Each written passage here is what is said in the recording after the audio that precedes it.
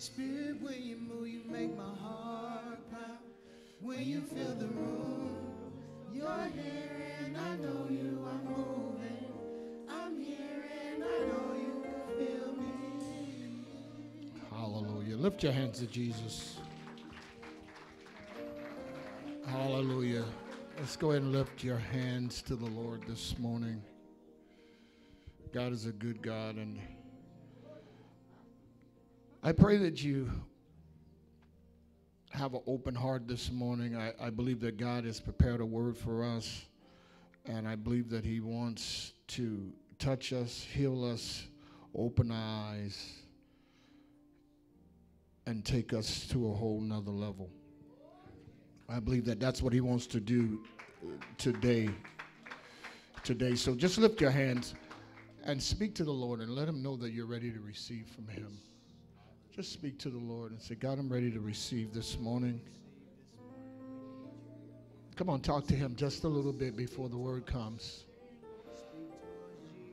Say, Lord, speak to me. I need to hear you. Hallelujah. Glory to God. Speak to us. Speak to us this morning. Hallelujah. Hallelujah.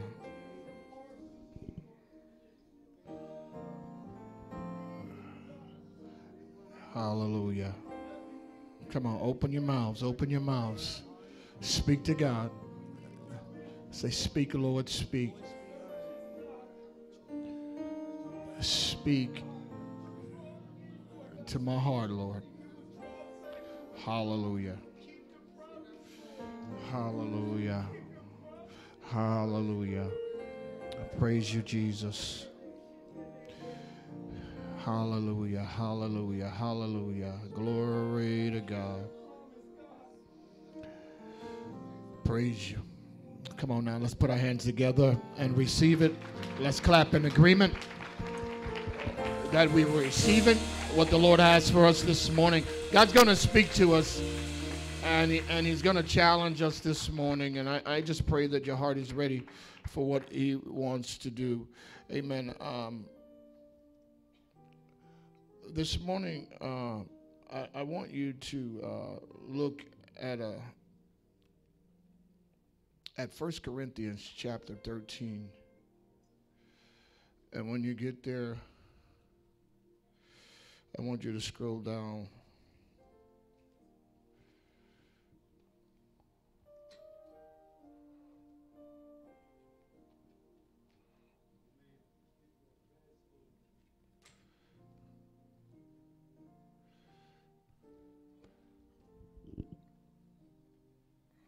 To verse 13.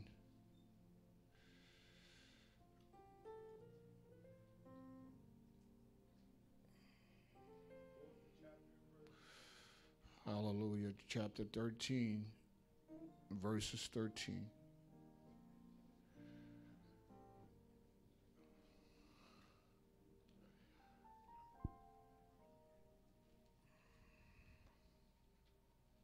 First Corinthians. We're going to read one verse here. We're going to open up, then I'm going to allow you to go ahead and be seated.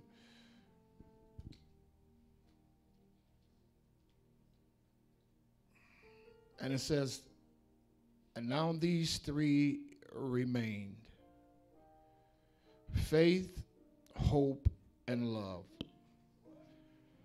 But the greatest of these is love. I want you to think about this for a second. Whenever God positions you for greatness, he always goes back to his greatest command. The Bible says one of his greatest commands was that we love one another. Not only that we love one another, but we love him with all of our heart and all of our soul. The hard part of doing that is that you have to get you out of the way, because there are some people that you just don't want to love, and God has commanded you to love the unlovable. And we have to understand that with all of our heart. So this morning I want to preach to you on a subject called Positioned for Greatness. Positioned for greatness. Go ahead and be seated this morning. I believe that God wants to speak, and he's gonna deal with our hearts this morning, get us ready for what he wants to do. You know, one of the greatest commands that you could ever hear from God is when he talks about loving us. When he talks about loving us. You know, because a lot of time people don't think that God loves them. God loves us so much that, you know what, the people that you think love you, how could I say this? The people that you think love you, their love doesn't compare to the love that God gives you. Their love doesn't compare. I used to think that not used to think, but I still think that my mom was, while she was here, that she loved me. Yeah, she loved me. She did everything. She worked 2 jobs so I could fit in with society, and she blessed me with all kinds of things. And then also she, not only did she do that, but she came home from those 2 jobs and cooked. Come on, talk to me a little bit, right? And I sit there, and sometimes I didn't even want to eat the food. I was so selfish. Come on, talk to me. You know how it is. If there's something that you don't want to eat, if you're a spoiled child, I want to talk to some spoiled people, right? And how many know that, you know, sometimes the people go to work, they come home, and all of a sudden they prepare food for you, and you don't even eat it. And you start thinking about what they did not cook, or what they should have cooked, or what they should have done. And I used to do my mom like that. It's like, you know, she worked all day, and then she came home, washed the dishes, took out the garbage, all of this stuff, and I still didn't appreciate what she did. See, now I appreciate it, but she's gone. Amen. Every recipe I try to mimic, everything I try to do. Also, even with my dad, it's just things that I try to mimic and remember and try and do. But you know, sometimes it's almost too late because they're gone, and they tried to do their best and different things, but you know, they're gone. And I used to say to myself, you know, I mean, I thought that they loved me, but I didn't know how deep they loved me. But they did all of those things, but God himself, I said, God himself left the heavenly realms and became the Word. He was the Word. The Bible says that he was the Word, and he came and dwelt among us. He left all his royal deity. That means that, and then he came, God himself. This is God. Jesus is God. Can you hear you say amen? He left all of that, and the Bible says in the beginning that it was the Word. Come on now, the Word. And listen to this. The Bible also says that God was there, and Jesus was there. God's Spirit was there. Everybody was right there. And listen to this. The crazy part about it was that he loved us so much that he left all of that. Streets of gold, the heavenly realm, angels worshiping him. And he left all of that to find you. And when he found you, he died for you. And not only did he die for you, but he began to make sacrifices for you. You know, I know that we do church things, but I want you to realize something here, that this is real talk. This is something that happened, and he came down to die for us. And we were living a miserable life before we met Jesus. I don't know about you, but my life was miserable. Then he died for me. Amen. I tried everything to have fun because I wanted so much fun because I thought I wasn't going to need Jesus. I need somebody to hear me here. I wanted to have so much fun that I thought I wasn't going to need nobody. But after the fun played out and after everything faded away, we found out that we needed Jesus. After he left, come on, that man, that boyfriend, that girl, that drug came down. Can you hear you say amen? That alcohol came down, that boo left you. Hello, somebody, when you thought wasn't going to leave. All of a sudden, he was the only one that was still there saying that I love you. And if I had to do it all over again, I would do it again for you. Come on, talk about Jesus. I'm talking about Jesus. This is the reason why we need to make sure that you're understanding who you worship. Because a lot of times we love everybody, but when it comes down to the one that died for you, my mom didn't die for me. My dad didn't die for me. They paid rent for me. They fed me, but they didn't die for me. And they didn't take my sins away. Whatever I did, I was stuck with. That's why I worship Jesus. You didn't come to have church this morning. I'm trying to get personal with you so that you'll understand who you worship and you can quit slow dragging and begin to realize who you worship. I worship a Lord and Savior that found me in the alley. Come on, somebody. Found me in the alley and looked out for me. Come on, he cleansed me. He cleansed me and he took that mindset away. Somebody ought to shout and say, he did the same for me. If he had to find you, come on, give the Lord praise. I want 10 people. If he had to go looking for you somewhere and prove his love for you, give him praise. Come on, I say give him praise. If he had to find you. There you go. You don't get it. You don't get it. You don't get it. He found me. Then he placed my feet on a solid rock. You know what a solid rock is? Jesus.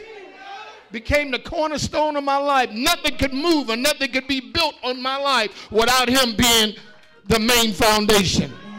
Somebody ought to shout about it. I'm just trying to tell you about Jesus. I ain't even got to my notes yet. Because a lot of people don't praise him. They praise him because of what people told them. I praise him for who he is. He left heaven for me. That's a shout right there. I said that'll shout right there. Whether you're young or old, he left heaven to come and get me. Come on, he didn't leave Prospect and he didn't leave Truce and Paseo. He left heaven. I said he left heaven. You don't want to mess with me this morning. Come on, we're going to get it. We're going to get it. Listen, what he did is that he said this. You guys are going to be seated. He said this morning, and he told me to tell you that the greatest thing that he gave you was these three things. He says faith, hope, and love. These are great things. But I want you to understand greatness is often understood by experiences. A lot of times you don't consider yourself great until you experience something great or get around somebody that's great. They said this about Michael Jordan. They said Michael Jordan was the greatest of all time. But until LeBron showed up, people, you got to hear what I'm saying. People start debating his greatness. Can I hear you say amen? They even debated his greatness when Dominique showed up. You don't know about Dominique, do you? You got to be my age. But Dominique, he was a dunker. And some of you, we go a little bit further back, you find Vince Carter, amazing. Come on. I was standing beside Vince Carter one day, and I was talking to him, and I called him Dominique. He says, that's the other Skywalker. I was so embarrassed because I was so happy to meet the guy, and then all of a sudden when I meet him, I call him the wrong thing. I met a lot of people, celebrities in my time, but they all claim to be great. I never met Muhammad Ali, but he said that he was the greatest of all time until Mike Tyson showed up. Some of you will debate it. Some of you debate the greatness of Muhammad Ali because he lost and he won, he lost and he won, and he lost and he won. Some of you even go to hockey. And you would say Wayne Gretzky was the greatest. That's what they call him, Wayne the Great Gretzky. Until Mario Lemieux showed up in Pittsburgh, and they start calling him the greatest. I want you to idea something. Until you grow up, when you grow up in your neighborhood, you probably thought you were the best looking. Come on, talk to me just a little bit. I said some of you thought you were the finest, or some of you thought you were the most handsome in your neighborhood until you changed zip codes. And the day you changed zip codes, there was somebody else that looked greater. There was somebody else that looked better. Somebody else had a better house than you. Somebody else had a better whip than you. Come on, talk to me a little bit. And you found out that you weren't as bad or nice looking or driving like you thought you were. But here it is. We stand to tell you that Jesus was the greatest of all time. I said he's the real GOAT. And when you tell his story, it's still the #1 seller in 2,000 years. Nobody has taught his story. When you preach the gospel, people get saved. People get moved. Things happen to people. So we're looking for experience. If you want a great experience, try Jesus. Somebody say, try Jesus. So when you think of that word, Pastor Nick defined it so great last week. He said that it meant mega. We serve a mega God. I said we serve a mega God. Some of you don't believe that. Some of you don't know him like that because you ain't did nothing mega. But I'm here to tell you, you know what I mean? God don't take little steps. God is a big stepper. Somebody say a big stepper. He's a deep stepper. He steps into, when he stepped onto the planet, he changed everything. The Bible says when he stepped down and the word became flesh, everybody started changing. The Bible says when he resurrected, dead people got out of the grave. I'm talking about a story that you can tell that can shake the earth. I'm talking about a story that you can tell that men and women's life would change even if they didn't want to change. But when they hear the truth, something happens when you hear the truth about Jesus and what he has done for us. Get it? It's something that stirs you on the inside. Let me teach you this a little bit, just a little bit. I want to make a mention here about last week real quick. There were some people that was outstanding I want to make mention of. Because sometimes, you know, when you're behind the scenes, you don't get, people don't mention you. Come on, talk to me a little bit. People don't mention you. I just want to make an honorable mention to the men's home. The men's home. There's a few of them that worked crazy hours. I want to make mention of them. Brother Keith, he's around here somewhere. Brother David. He's around here. I don't know where you're at. Wave your hand. And also Othello Webb. Wave your hand. Reason why, and the men's home. The reason why I'm mentioning them, because I don't think we could have pulled off last weekend without the home. It's like those guys are being trained to be warriors. Listen, I'm telling you, man, the guys worked like, probably one week they worked 20 hours a week. I don't even know if they got any sleep. 20 hours, no, a day. I'm sorry, not a week. Every time they went home after midnight. And I keep saying that I was going to mention them because nobody else was going to mention them if I didn't. But I want to make mention of them because they deserve it. Now, everybody else did work hard. Let me say the church and all of this, you know, the church, you guys really were class act last week and great. Come on, give the Lord praise for that. But if you want to be a great church and a mega church, how many know people have to serve like this, to this capacity? We've got to have people that's willing to serve like this. I'm going to teach you something, and we're going to go back into our praise, and we're going to bring it home. Amen. Now, listen, I want you to understand something, people of God, that if you want to be a great church or a mega church, it's going to start with people serving like a great serve. A great serve. You can't have a weak serve like Serena. Serena's got a strong serve. Come on, talk to me. Serena's got a serve. She got the backhand, pow. She got the front hand, pow. They got it going, right? She's got the serve. But when you're serving in the body of Christ, I want you to get this. You got to be strong. You can't be a weak servant. That means show up when you want to, when the people need you. That's a weak servant. You know, folk need you, and you show up when you feel like it. That's a weak servant. You'll make it into heaven, but listen to this. I don't want to get to my holy place or get to my place where I'm going to spend eternity at, and then this is how I'm served the way I serve others.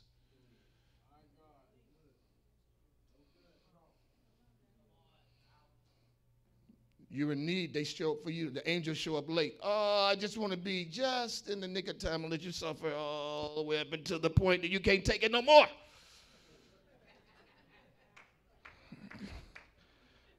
Come on, talk to me.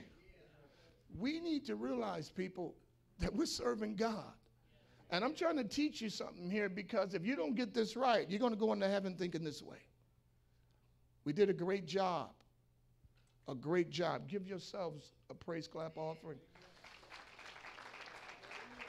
I was with the founder the other day, and word had got back to him, and he was like, man, I heard that guys had a great time over there with Sonny Drew. And listen, and you know the crazy part about it all is this, is that everyone sees the church exploding except for some of us. What we did last week was incredible.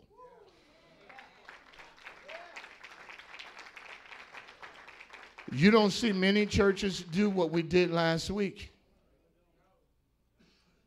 You know, the most amazing thing about it is that you guys let me take care of the guests, and you guys took care of everything and allowed me to minister to the guests and the guests to minister to us. And we were able to do all of this without me stopping, having to babysit.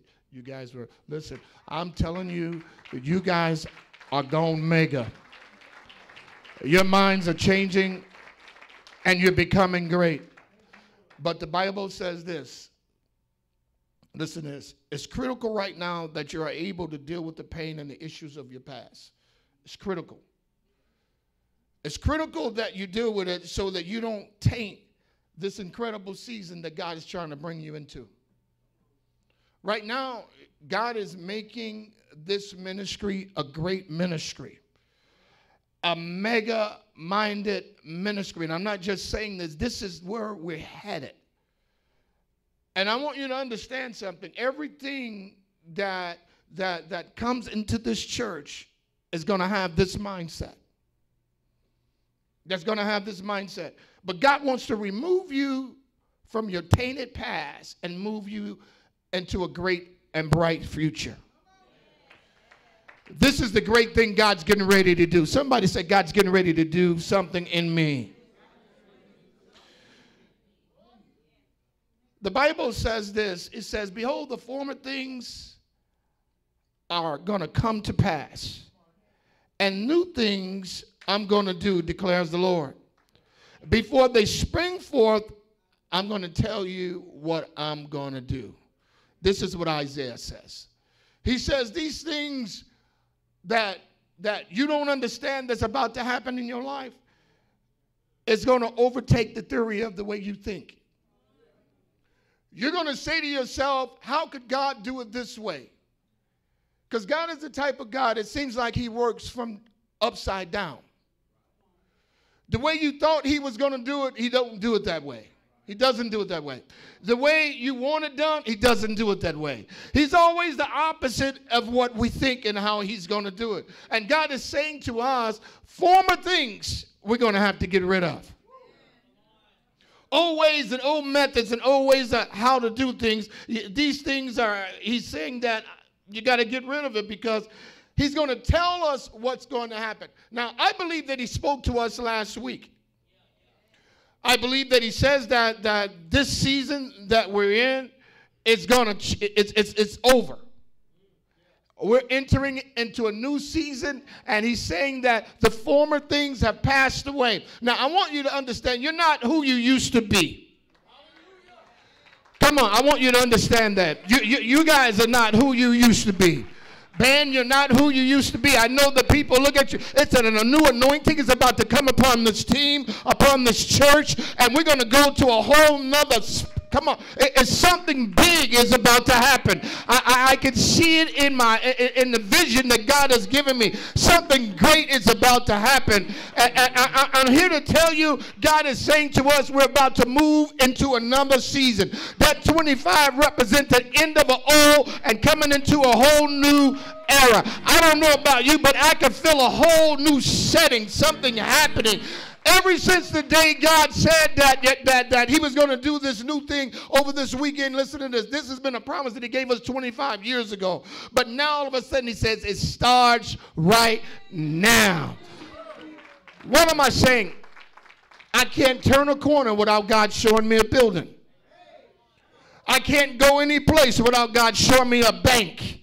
I can't look, I'm stirred. I'm here to tell you, I'm stirred. And I'm telling you something, people. Don't wait till it happened. Don't wait till it happened. That's what one of the characters in the Bible says that don't wait till it happens. Shout now. I couldn't think of his name right now. But he says, don't wait till the battle is over. You got to learn how to do it right now. Because a lot of people want to wait till they get it to shout. I don't want to wait. I'm in position. Come on, talk to me. As we get in position to do what God has called us to do, I want you to understand one thing. Shout while you're in position. Thank God that you were able to get there. You know what I'm thanking God for?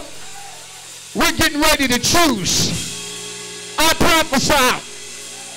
This time next year, I said this time next year, we're going to be in our own, another facility,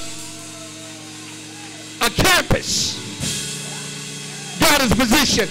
I want somebody to stand and say, I'm getting ready.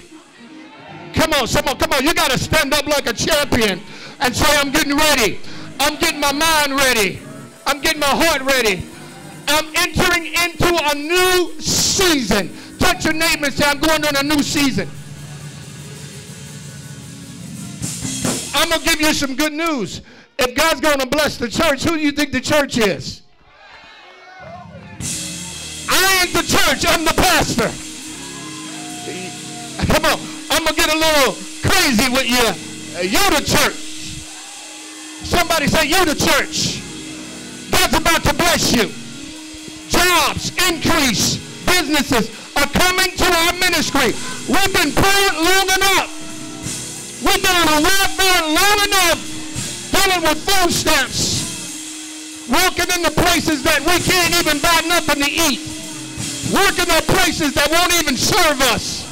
God is saying to you, it's still time. You ain't hear what I'm saying. Hold it. We ain't having church. We are the church. I want you to get that through your mind. God is about to bring increase to your house. How are we going to build a church without you? So God's going to go through you and bless you. Then he blesses his house. You guys clap too soft. I ain't trying to get you hype. The word became flesh. And he came down and dwelt among us. He says that I'm about to do a new thing inside of your life. You don't understand it right now, but you're about to enter into a new season. Go be seated right quick.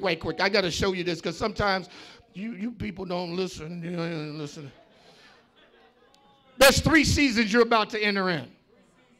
Somebody say 3. You're about to enter in 3 different seasons of your life. And listen to this. And the reason why you're going to enter it in because you ain't got no choice if you're going to serve God. He's going to give you 3 different kinds of seasons. One of the seasons is going to be a season of development. God's going to develop you. He's developing your faith. He's getting you ready. All that late stuff and all of that church stuff, God's going to give you a song in your heart what you're going to dance to all by yourself. Come on, all by yourself. He's going to give you a song that you're going to be able to dance to. You're going to be able to worship, and it's going to break you because you're going to think of the goodness of God. He's going to develop you. Somebody say, develop you.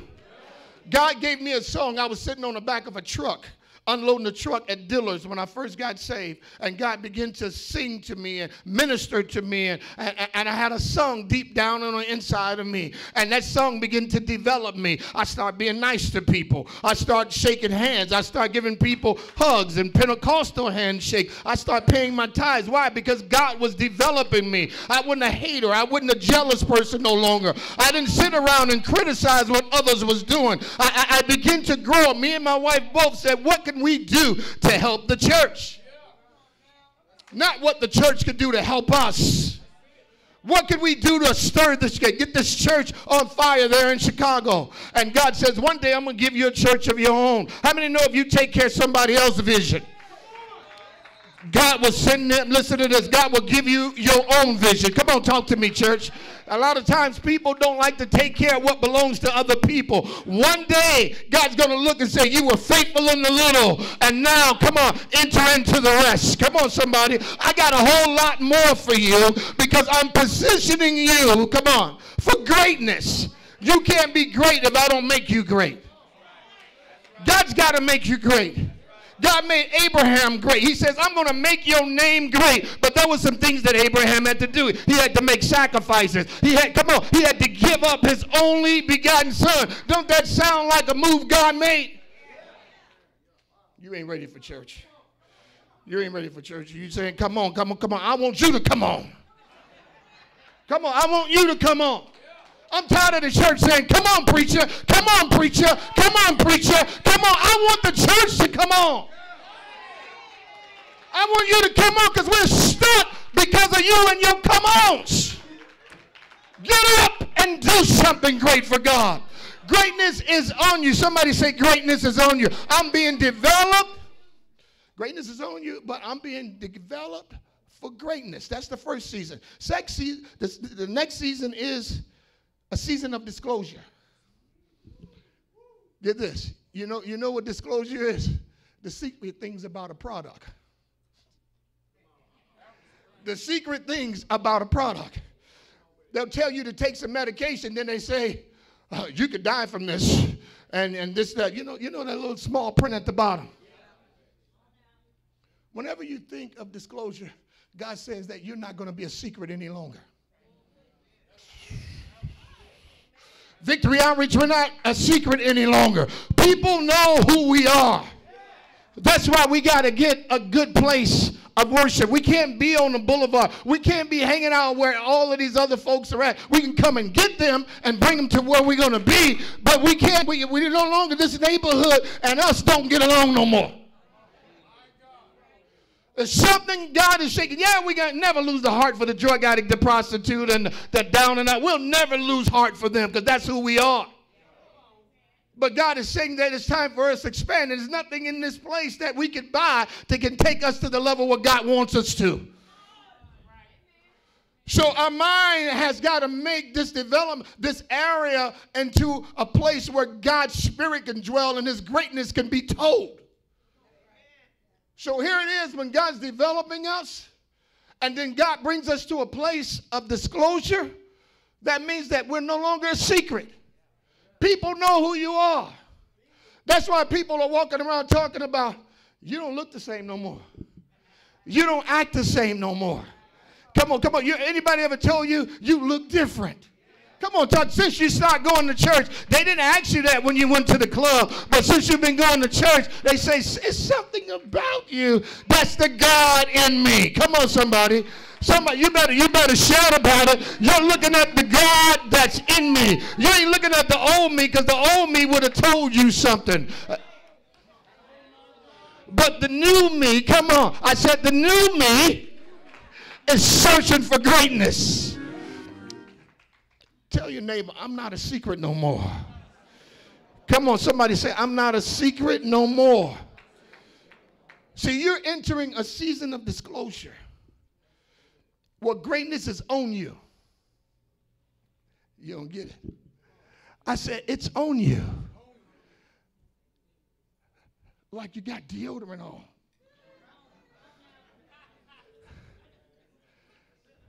Greatness is on you. Come on, talk to me. I said, greatness is on you. You got on deodorant this morning? You got to know that you got greatness on you. And you got to be sure. Is anybody sure this morning that greatness is on you? I'm sure that greatness is on me. Come on, somebody need to help me preach this in here. Greatness is on you, and I'm here this morning to tell you that you're positioned for greatness because it's all over you. They can no longer keep you a secret, Victory Outreach. It's your coming out season. downtown Marriott says, who's those people? And we said, Victory Outreach. We'll show you how we do it. And we came up in there and rocked the whole hotel. I'm here to tell you, people were pulling up and paying, and listen to this, we ain't never paid for parking. I saw all you people coming there paying $25, $30 for parking. I said, look at Victory Outreach, showing out. How did they show out? They came like never before. God says, it's your season. You're no longer a secret to his people. Come on, I dare you to put yourself, do one of these numbers. I'm no longer a secret. Come on. No longer a secret. They used to hide me before, but I'm no longer a secret, because every time I move, God moves. I said every time he moves. Come on, you got to understand that. Here's the third one. A season of delivery. Because you're right now, some of you, greatness is on you, but you're in a season of being delivered. I know you don't want to hear it. But that's where you're at. This is how greatness comes. Greatness doesn't have 4 seasons. It has 3 seasons. And you're in a season of deliverance. Some of you still cuss, but you love the Lord. Come on, come on. Some of you still watching crazy movies, but you still love God. Come on, come on. Some of you still messing around, sleeping around, but you love God. You love God. You don't want to do it permanent, but you just tried it one more time. Come on, come on, come on, come on. Talk to me a little bit. I know you don't want to clap because that may be you. You just tried it one more time. You say, I'm going to try. My flesh is killing me. My flesh, my flesh, my flesh. The Bible says that we need to walk in the Spirit so that we don't fulfill the lust of our flesh. But when greatness comes upon you, God's got to bring deliverance. It's called sanctification. And you're going to go through a process where it seems like your flesh is winning, but no, you're just becoming great. And there's some things that he's going to allow you to keep doing until you get tired of being misused and stepped on and talked about. Come on, somebody. Ain't nothing wrong with being a virgin. Come on, talk to me.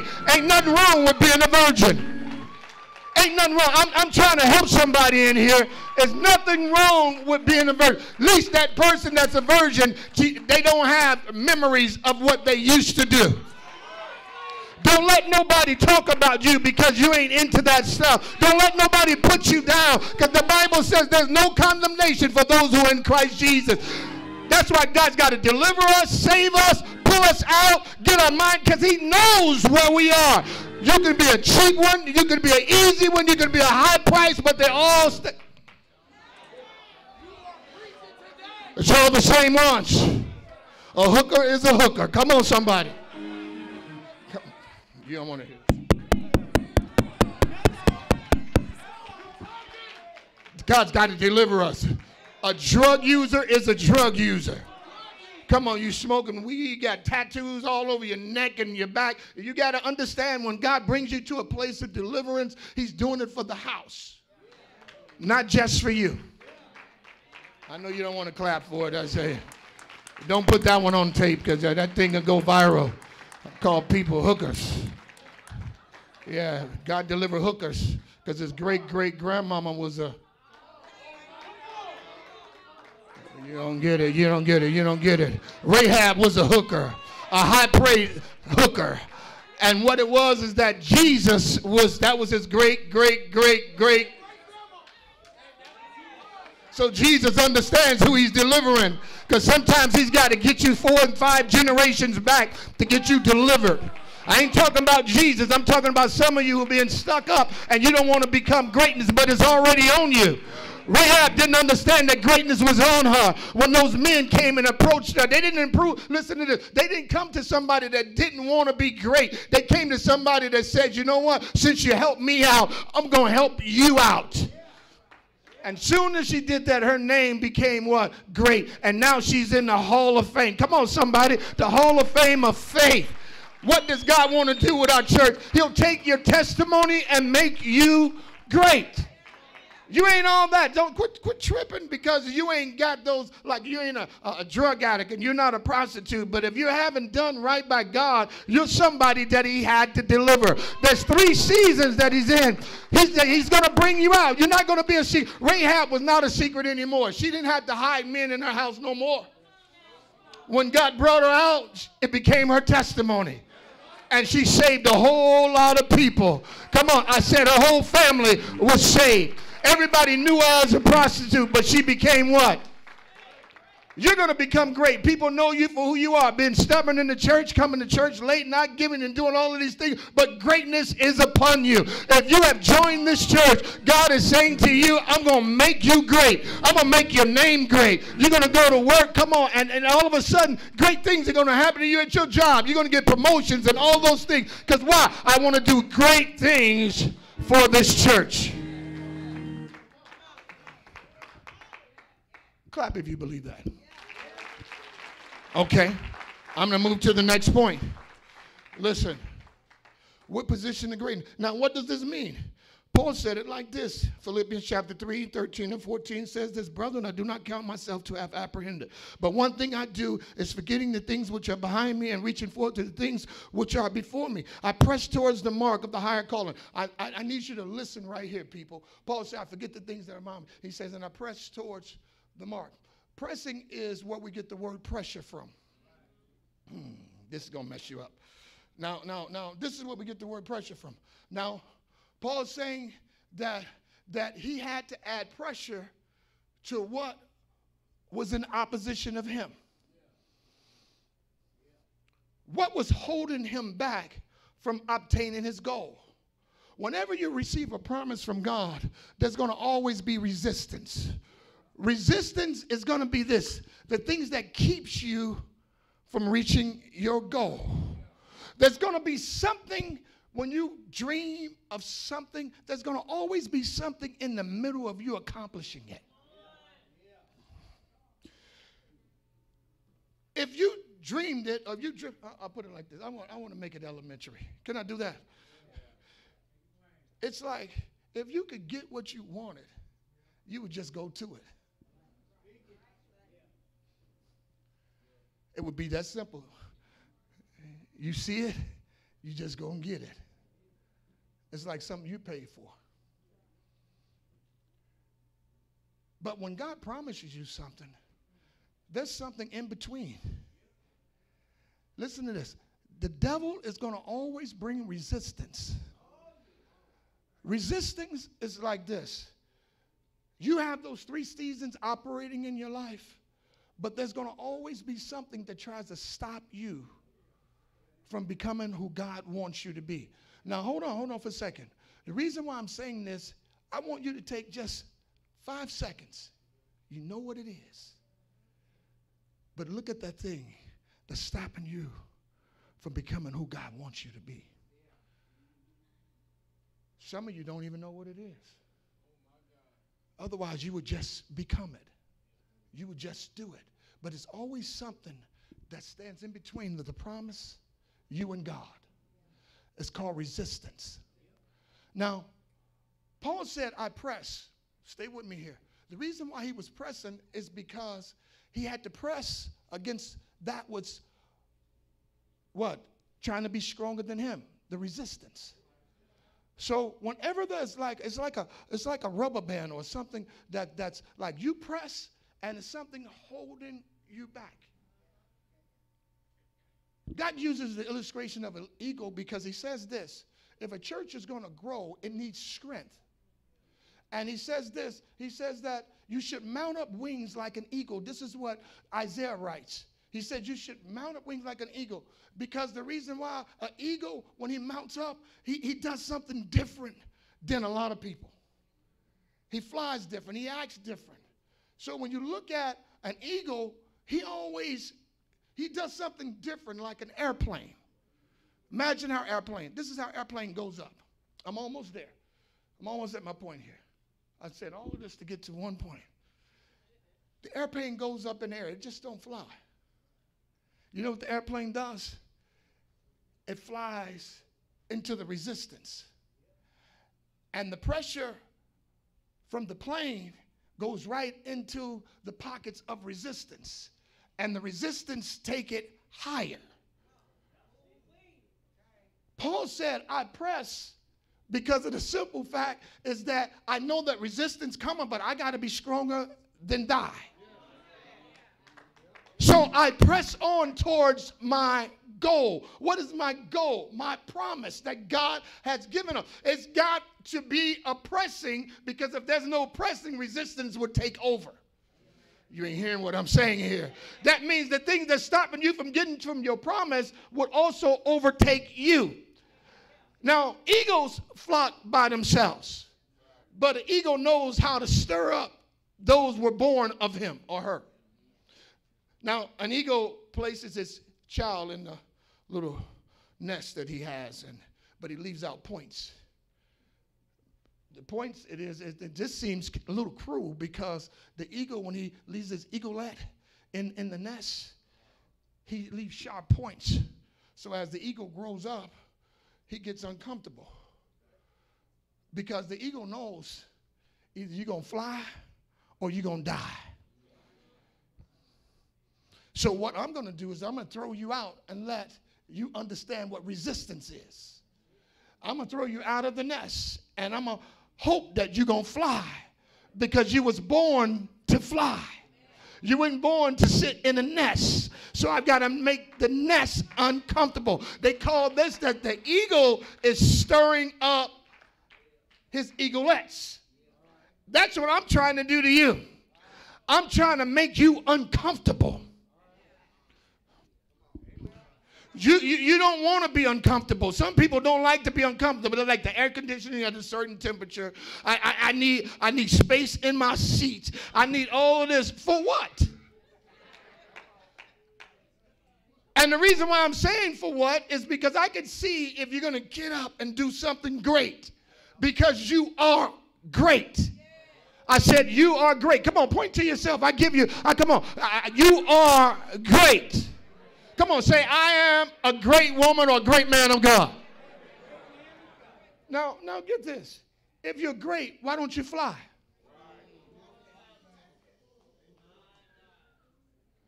I'm tired of sitting in the nest. I'm uncomfortable. People come to us and say, that place where you're at is too small. People come to us, the place where you are is too small. You've outgrown that place. You've outgrown that mindset. You do things bigger. Do you see how we acted in a bigger facility? You got to understand, it was something on you that you don't put on to come in this room. God is saying to you that I want to move you to another season. Don't resist it. You got to thank God for the pressure. Welcome the pressure. Because what will pressure do? Take you higher. Come on, somebody say, take me higher. That's what pressure will do. Take me higher. Somebody say it again. Take me higher. That's what pressure does. So you need to go back to your job. Come on, brother. We're going to close it out. Listen to this. You need to go back to your job and thank every hater for all of those people that put pressure on your life. Come on. You need to go back to your jobs and go back to your communities and say, I thank you for the pressure. I thank you for making me uncomfortable, Pastor Dan, because if I would have sat here for another year, I probably would have died in the faith. Come on, somebody. I can't sit still. I got to do something. I'm in position. I'm in position to do something. I've got to get raised up. God is calling my name. I am a great man and a great woman of God. He's calling me to greatness. I've been positioned to greatness for greatness. What is it that you want from God? Tell him, and he'll see you through it. Somebody say he'll see you through it. Paul said it like this. He says this, I'll stretch for the things that are ahead. What are you stretching for? Everybody's in stretch mode. I said everybody's in stretch mode. I'm about to bring it home. I'm just telling you, it's over. Everybody's in stretch mode. When you eat too much, guess what? What are you stretching for? Some of you work 2 jobs. You're stretching to have what you have. What are you stretching for? Everybody's stretching, but what are you stretching for? What are you stretching yourself for? Greatness for your own personal life instead of for what God wants you to have greatness for. So in a sense, Paul was saying, as I'm pressing, I see the resistance, but I'm not afraid of the resistance because it's making me stronger. What did God tell Joshua? To be strong. Why? Because you always need strength when you're going to the next level. We're not strong enough to do what God has called us to do. We ain't strong enough, man. We ain't strong enough to do what God wants us to do. I'm going to tell you again. You notice how your mindset changed when we went into that building over there on 12th Street. You put on a mega mind. You start singing like it was a mega service. I saw things that I never saw certain people do before. You was acting like a big boy and a big girl. You were serving, you were talking, you had class, you had dignity, you was all that.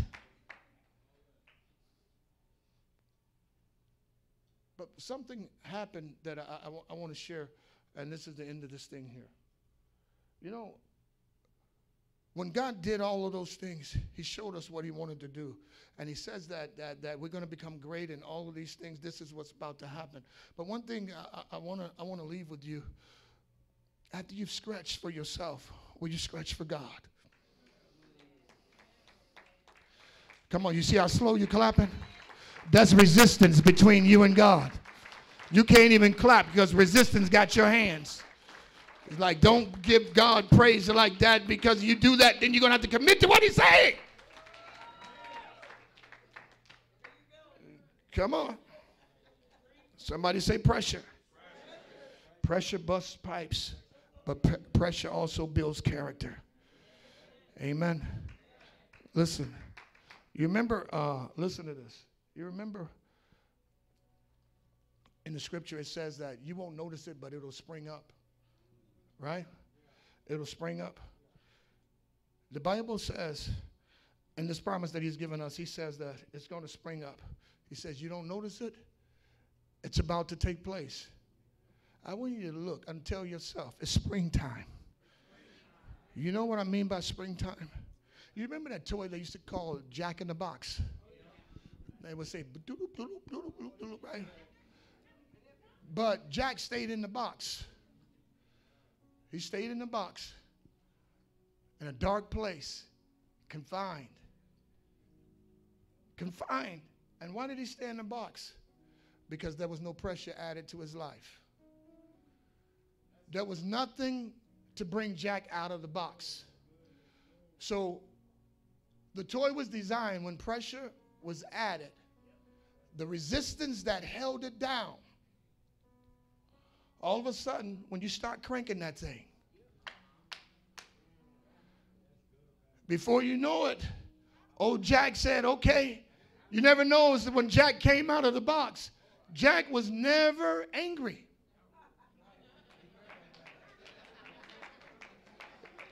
You know why he wasn't angry?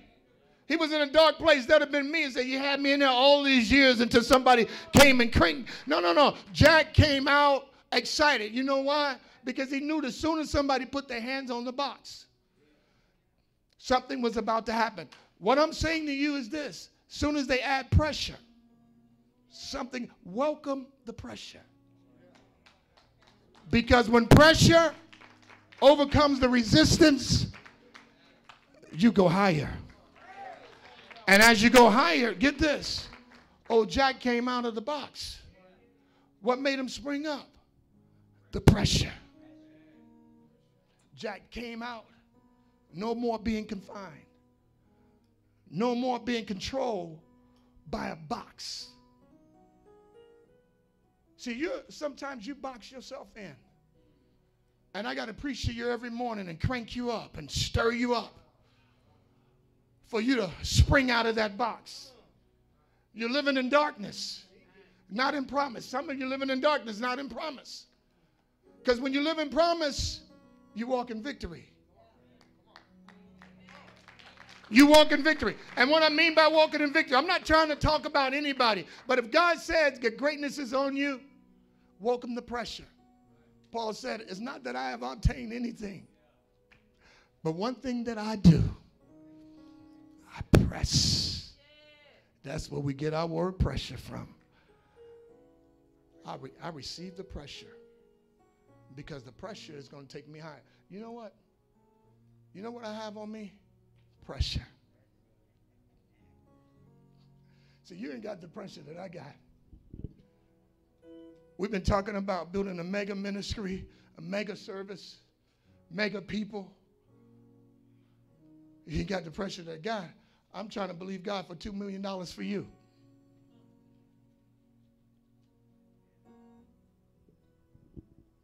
Not one, but two. And everywhere I go, God won't let me settle. I was minding my own business the other day. I come upon the campus. I put it in my phone. I was going to show it. I said, no, they ain't ready for that. They're not ready for it because of the simple fact is that when you're ready for something, your giving shows it. It's like when you're ready for a house, you pay your rent. Can I walk this aisle and talk to you a little bit? I said, when you're ready for a house, you pay your rent where you at. Because you know that's going to qualify you for the next level of living. When the church is ready to go to another level, listen to this, they pay their tithes. They give. They pay pledges. They pay tithes, whatever it takes to get to that next level because they understand the greatness and the protection of God. They listen to when the guy is ministering, talking about giving. We can't, listen to this, we can't go to another level, listen to this, paying bills like we pay in this building. Stay with me here. I know it get quiet when you talk about money in the church, especially around black folk. Black folk got a problem with preachers talking about money. But I'm here to tell you, if you're cool with staying here, or you want your children to be excited about what they're about to do, I'm here to tell you something, people. We can't tithe here like we're going to tithe at another place. You got to tithe like you're already there.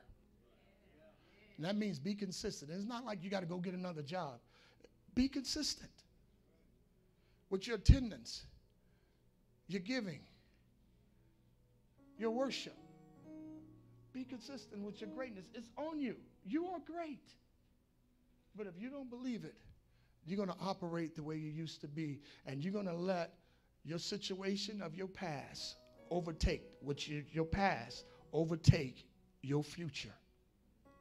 And you'll never be who God wants you to be. You'll grow old. You'll be my age or even older, wondering what you could have been. And that's all you had to be was consistent. That's all I've done. I'm going to let the secret out.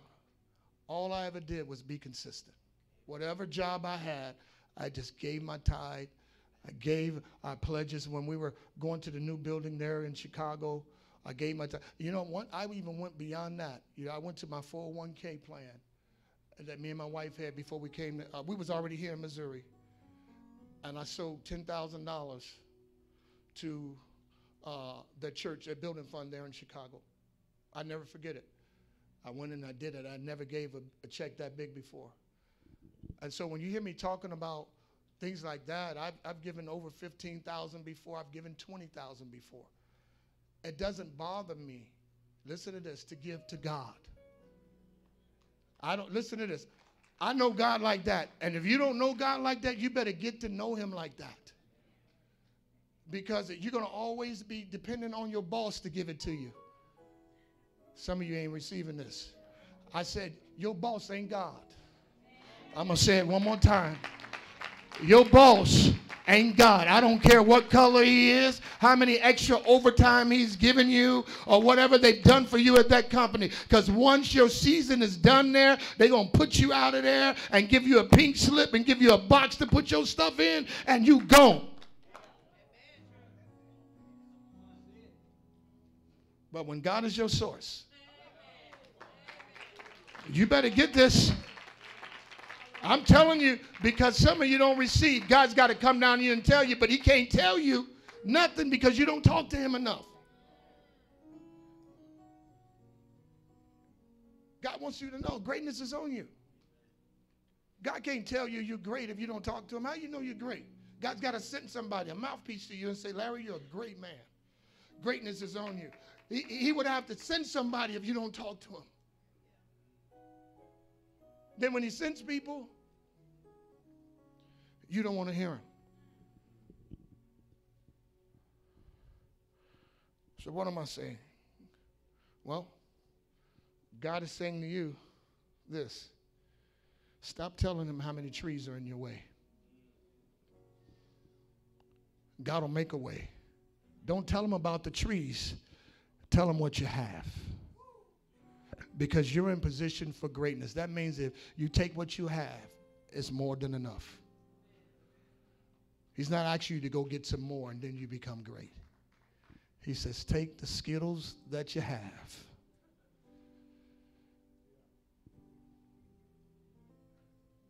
It's good enough. Not only that, people of God, I want you to understand this. God will meet you where you are. But you got to stay hungry. You ever been around some people that while you were eating, they didn't want nothing to eat? Don't that make you uncomfortable? I hate going to dinner with people that don't eat. Why did you go to dinner with me?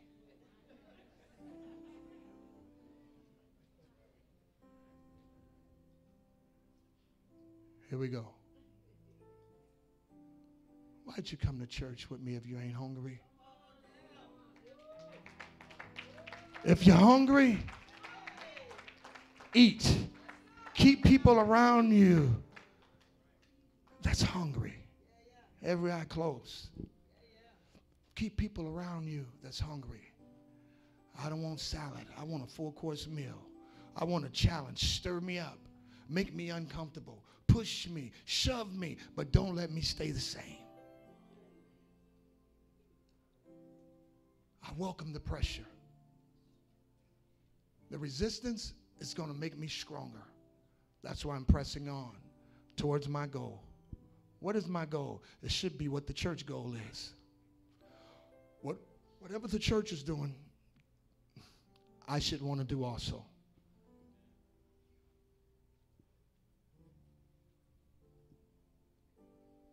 Position for greatness. Here we go. I want you to stand on your feet.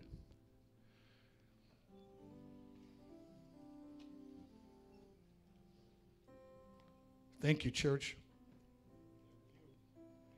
Thank you for allowing me to be your pastor. Thank you for allowing me to challenge you. Thank you for allowing me to speak over your life. Thank you. Listen, I'm going to say this again, because I don't think you really heard me. I think you just, thank you. You're the body of Christ here in Kansas City, and I just want to say thank you for receiving me and my family, for taking care of us, for loving us, being here with us, growing with us. Because I remember that first generation had to grow with me. They had to grow with me because I was only saved 2 years. God put greatness on me years ago, and he was saying that you're going to do great things, but the problem is that I don't want you to be the only one in there talking about greatness. I want the whole church to feel this way.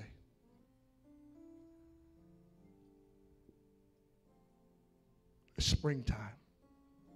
Do you not perceive it? I'm just trying to crank you up. I'm trying to crank you up. You've been in that place too long. It's a dark place. You need somebody to push you. You need somebody to push you. Tell your neighbor, I'm that Jack in the box. It's springtime. Come on, say it's springtime. Do you believe it's springtime? I want you to get out of your seats. Make your way to the altar. It's springtime. It's time for you to bounce back. All the difficulties and all the pressures of life and all the stuff that's worn you down. It's springtime. It's time for you to get it this time. It's time for you to get it. We need men and women right now. Listen, we need men and women right now that really wants God. That when they lay hands on people, sickness and disease will leave. We need men and women right now that people don't have to wait to see the pastor in order to get a breakthrough. We need men and women right now that can teach and preach this gospel on the street corners, in the high schools, through dramas, through singing. We need men and women right now, listen to this, that can minister to drug-addicted families and the family life turn around. We need men and women right now that can minister to young adults. I'm almost 60 years old. It's hard for me to preach to young people. I got to dress down. I got to put on gym shoes, skinny jeans, and all of that stuff just for them to hear me. But some of you just got to show up. Some of you, that's all you got to do is show up. Greatness is on you. You can do it in Spanish. You can do it in English. You can do it in whatever way you want to do it. But this is a great church. It's always been a great church. Anytime, listen, anytime God would take a kid out of Chicago that's only 28 years old to start a ministry, get this, to start a ministry with 2 years experience. And he lasts for 25 years.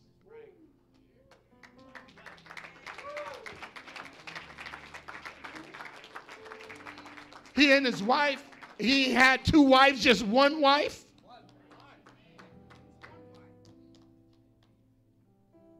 It's a great ministry. If we stick together, we're going to build a mega church.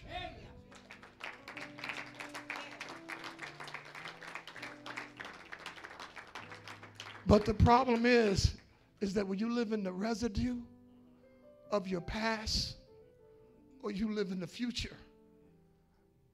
Because your future is much brighter than your past. You ain't going to get no brightness from your past. But you can get it from your future. And each one of you can help us. If you decided in your heart that you knew you were positioned for greatness, you wouldn't build to fall. You wouldn't build to mess up your life after teenage pregnancy and all of this stuff. My wife was a teenage pregnancy. They said she was never going to make it. They said she was never supposed to make it. Nobody supported her. She had to get on a bus with our children. God, me, I end up on drugs.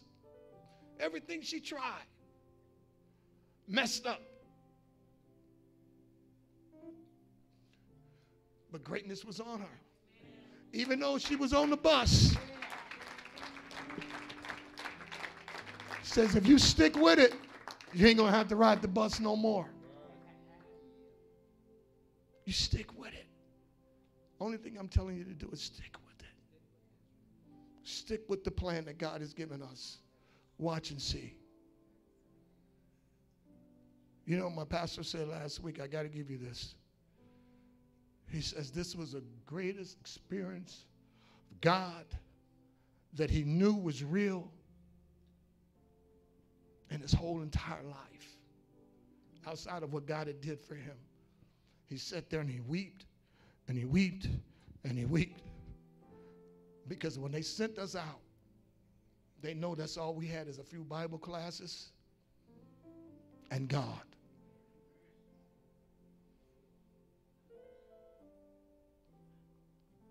I'm going to tell you something. Resistance And the pressure makes you stronger, makes you a candidate for miracles. Only thing I'm asking you to do, get in position. Pay your tithes, read your Bible, and pray. Get on that prayer line. Men, where you at? Join up for Mighty Men of Valor. Listen, we're trying to build something. We can't help nobody if we ain't helping ourselves. I'm tired of looking at other churches and going to other places, and you see these people doing stuff, and these folks look just like us. What did they do different than we haven't done? You know what they did? Committed. They committed themselves to the work of the Lord. Because God's going to ask us that one day. Why you didn't help them? Why you didn't do this and why you didn't do that? He's going to ask us. Lift your hands. Greatness is all over you. It's all over our gang. It's all over women in ministry. It's all over our church. But we got to get out of this building to see how great you could become. That's what he did with Abraham. He took him outside of the place where he was at. And that's what God did for us last weekend. And he showed you. He showed you.